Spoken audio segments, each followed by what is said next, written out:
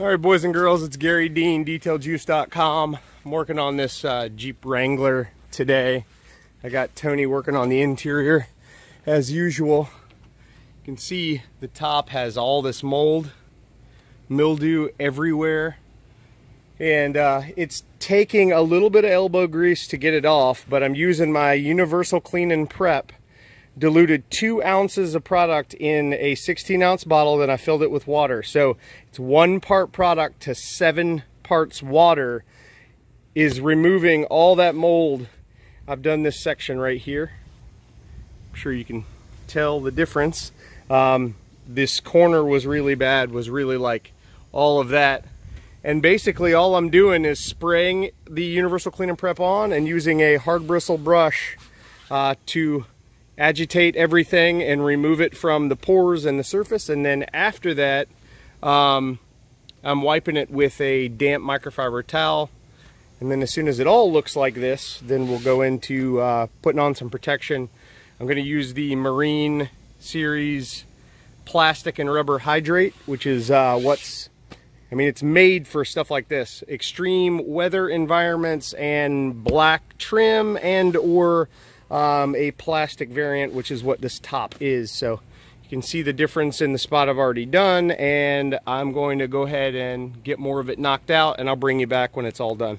All right, I know it's a little noisy with the generator out there and all, but I'm almost done with this Jeep top, and I want to show you guys what I'm doing. So it had mildew all over it, mold, mildew. I've got this crazy electric sprayer, and I spray Universal Clean and Prep all over a section, just like so. Get it wet.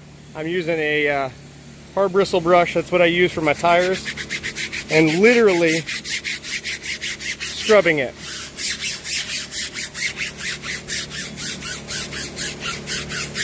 See all that gunk and grime that's coming out of there? You just want to be careful by the paint here so that you don't hit the paint. Pretty important. So that's it. Giving it a scrub down, just like so. Cross hatch pattern, up and down, back and forth, really well on the edge.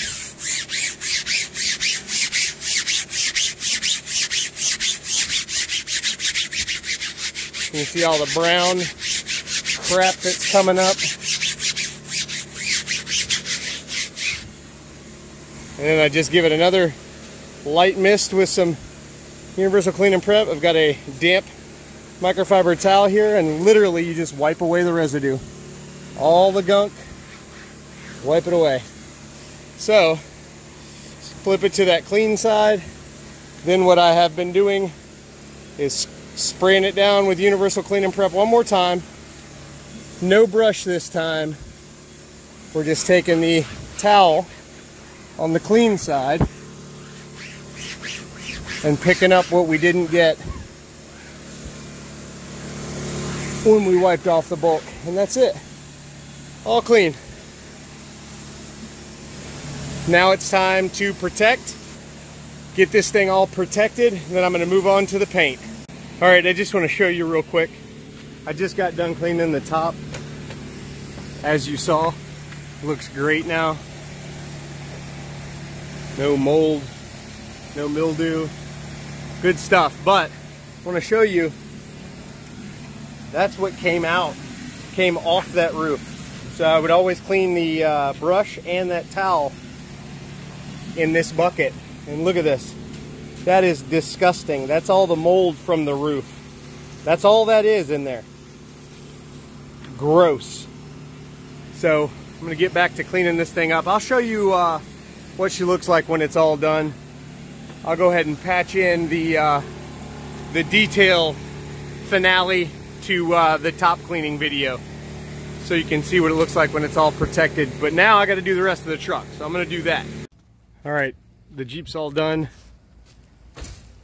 Cleaned and protected that top. It looks awesome.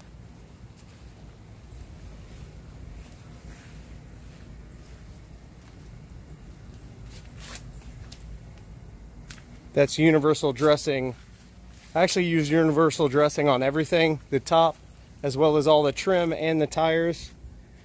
At 1 part product to, I want to say that's 6 parts of water.